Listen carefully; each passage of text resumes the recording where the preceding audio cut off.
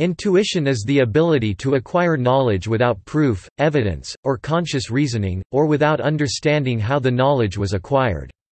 Different writers give the word intuition a great variety of different meanings, ranging from direct access to unconscious knowledge, unconscious cognition, inner sensing, inner insight to unconscious pattern recognition and the ability to understand something instinctively, without the need for conscious reasoning. The word intuition comes from the Latin verb intuere translated as consider, or from the late Middle English word intuit, to contemplate.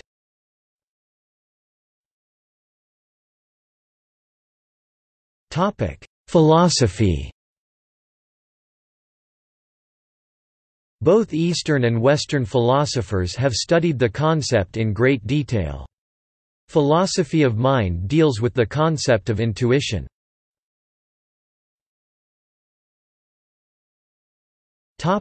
Eastern philosophy. In the East, intuition is mostly intertwined with religion and spirituality, and various meanings exist from different religious texts. Hinduism. In Hinduism, various attempts have been made to interpret the Vedic and other esoteric texts.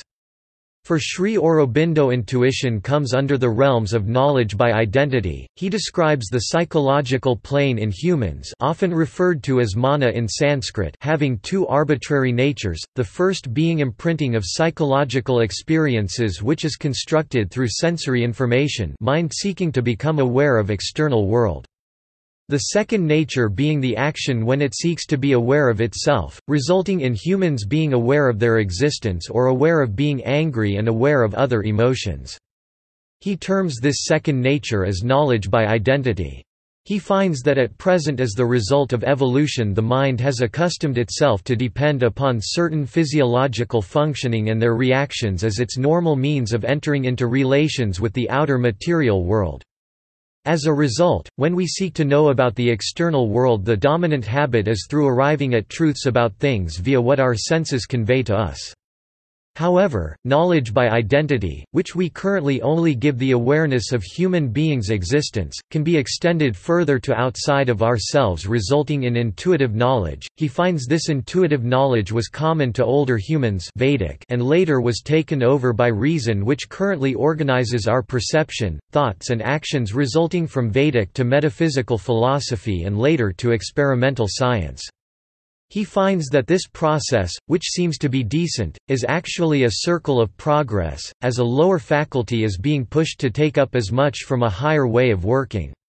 He finds when self-awareness in the mind is applied to one's self and the outer other self, results in luminous self-manifesting identity. The reason also converts itself into the form of the self-luminous intuitional knowledge. Osho believed consciousness of human beings to be in increasing order from basic animal instincts to intelligence and intuition, and humans being constantly living in that conscious state, often moving between these states depending on their affinity. He also suggests living in the state of intuition is one of the ultimate aims of humanity. Advaita Vedanta, a school of thought, takes intuition to be an experience through which one can come in contact with an experience Brahman.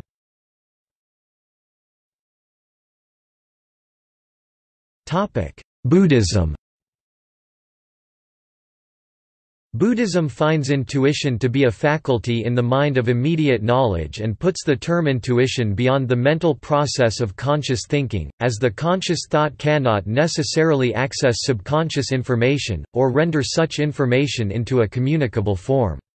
In Zen Buddhism, various techniques have been developed to help develop one's intuitive capability, such as koans, the resolving of which leads to states of minor enlightenment satori.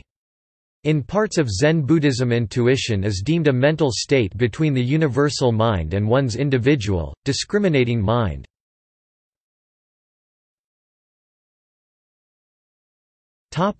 Islam.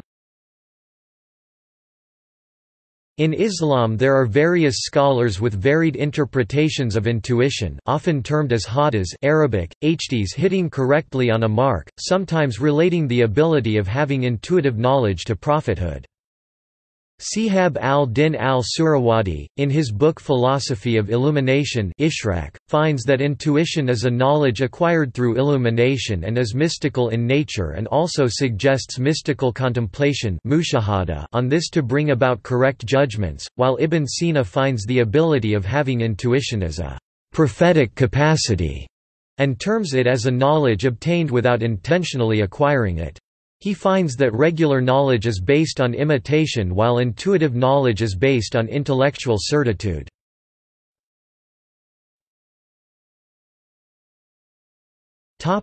Western philosophy.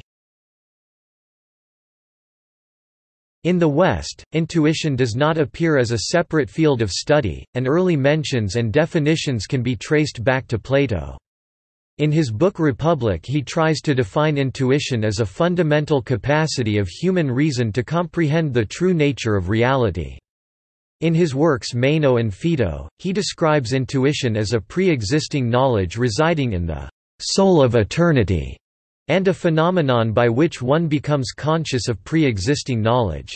He provides an example of mathematical truths, and posits that they are not arrived at by reason. He argues that these truths are accessed using a knowledge already present in a dormant form and accessible to our intuitive capacity. This concept by Plato is also sometimes referred to as anamnesis. The study was later continued by his followers. In his book Meditations on First Philosophy, Descartes refers to an intuition as a pre-existing knowledge gained through rational reasoning or discovering truth through contemplation. This definition is commonly referred to as rational intuition. Later philosophers, such as Hume, have more ambiguous interpretations of intuition. Hume claims intuition as a recognition of relationships, relation of time, place, and causation, while he states that the resemblance, recognition of relations, will strike the eye, which would not require further examination, but goes on to state, or rather in mind, attributing intuition to power of mind, contradicting the theory of empiricism. Immanuel Kant finds intuition is thought of as basic sensory information provided by the cognitive faculty of sensibility, equivalent to what might loosely be called perception. Kant held that our mind casts all of our external intuitions in the form of space, and all of our internal intuitions, memory, thought, in the form of time. Intuitionism is a position advanced by Lutz and Egbertus Jan Brouwer in Philosophy of Mathematics derived from Kant's claim that all mathematical knowledge is knowledge of the pure forms of the intuition, that is, intuition that is not empirical. Intuitionistic logic was devised by Arend Heyting to accommodate this position and has been adopted by other forms of constructivism in general. It is characterized by rejecting the law of excluded middle. As a consequence, it does not in general accept rules such as double negation elimination and the use of reductio ad absurdum to prove the existence of something. Intuitions are customarily appealed to independently of any particular theory of how intuitions provide evidence for claims, and there are divergent accounts of what sort of mental state intuitions are, ranging from mere spontaneous judgment to a special presentation of a necessary truth. However, in recent years a number of philosophers, especially George Beeler, have tried to defend appeals to intuition against Quinian doubts about conceptual analysis. A different challenge to appeals to intuition has recently come from experimental philosophers, who argue that appeals to intuition must be informed by the methods of social science. The metaphilosophical assumption that philosophy depends on intuitions has recently been challenged by some philosophers. Timothy Williamson has argued that intuition plays no special role in philosophy practice, and that skepticism about intuition cannot be meaningfully separated from a general skepticism about judgment. On this view, there are no qualitative differences between the methods of philosophy and common sense, the sciences or mathematics.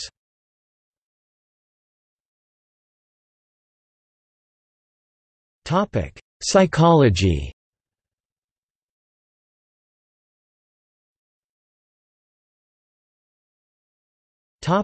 Freud. According to Sigmund Freud, knowledge could only be attained through the intellectual manipulation of carefully made observations and rejected any other means of acquiring knowledge such as intuition, and his findings could have been an analytic turn of his mind towards the subject.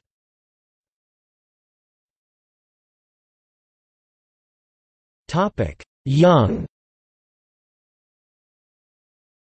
In Carl Jung's theory of the ego, described in 1916 in Psychological Types, intuition is an irrational function, opposed most directly by sensation, and opposed less strongly by the rational functions of thinking and feeling. Jung defined intuition as perception via the unconscious, using sense perception only as a starting point, to bring forth ideas, images, possibilities, ways out of a blocked situation, by a process that is mostly unconscious. Jung said that a person in whom intuition is dominant, an intuitive type, acts not on the basis of rational judgment but on sheer intensity of perception.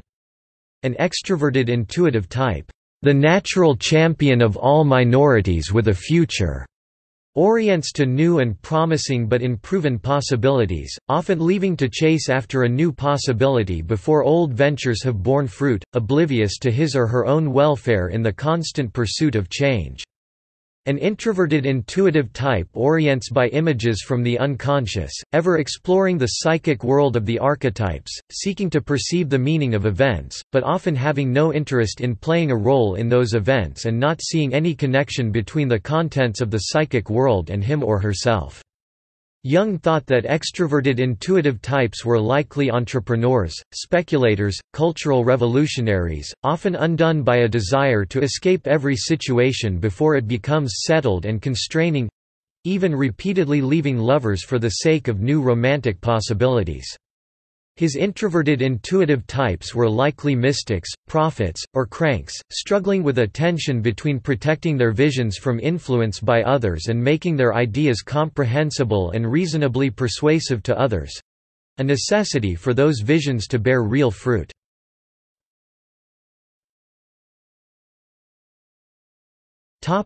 Modern psychology.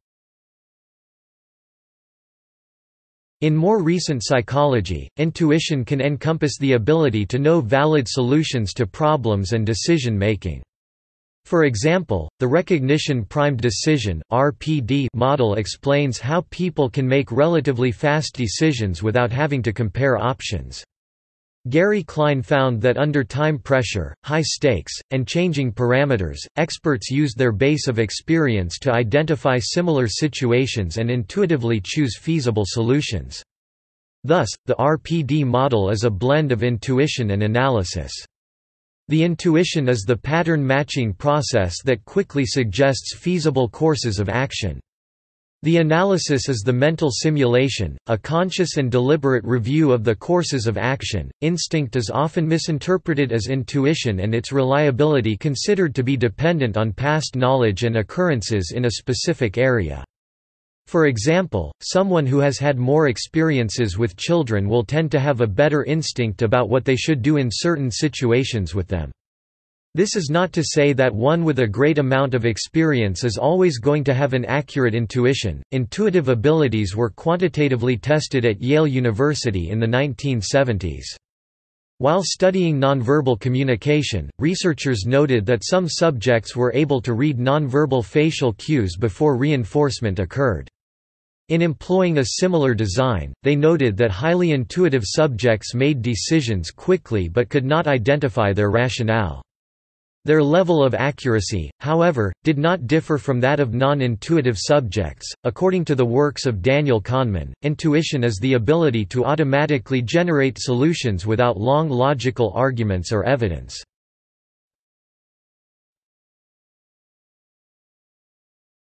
Topic: Colloquial usage. Intuition, as a gut feeling based on experience, has been found to be useful for business leaders for making judgment about people, culture and strategy. Law enforcement officers often claim to observe suspects and immediately know that they possess a weapon or illicit narcotic substances, which could also be action of instincts. Often unable to articulate why they reacted or what prompted them at the time of the event, they sometimes retrospectively can plot their actions based upon what had been clear and present danger signals. Such examples liken intuition to gut feelings, and when viable illustrate preconscious activity.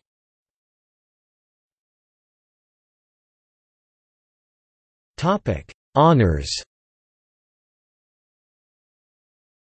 Intuition Peak in Antarctica is so named in appreciation of the role of scientific intuition for the advancement of human knowledge.